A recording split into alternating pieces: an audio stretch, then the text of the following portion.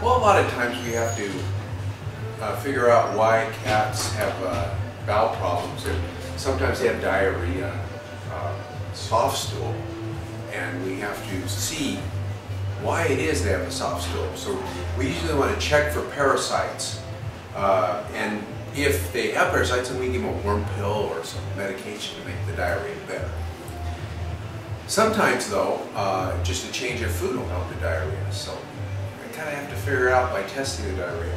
Sometimes, how can you tell if you're, get a fecal sample from a cat? Well, you could go into the litter box like so, and you can actually try to pick up a piece like this and put it in a little baggie to take it to the veterinary hospital. Like this would come all together like that. Now, that's a little, looks like a little soft stool. It's a little runny, but it's hard. It stays together well, and they don't often smell good when they have a little soft diarrhea. But and another thing, it often tastes a little bad.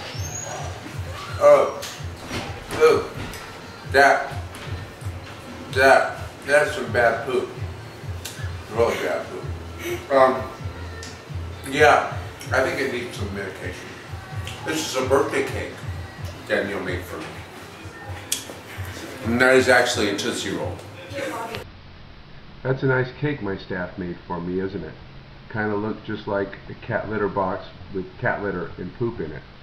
Well, sorry for the cruel joke. I hope I didn't make anybody else sick out there. Anybody sick out there. But that's my sixth sense of humor. I enjoy to entertain as well as educate. That's what I did in my book, Dog Dish Diet. Lots of healthy tips, lots of education, a little fun.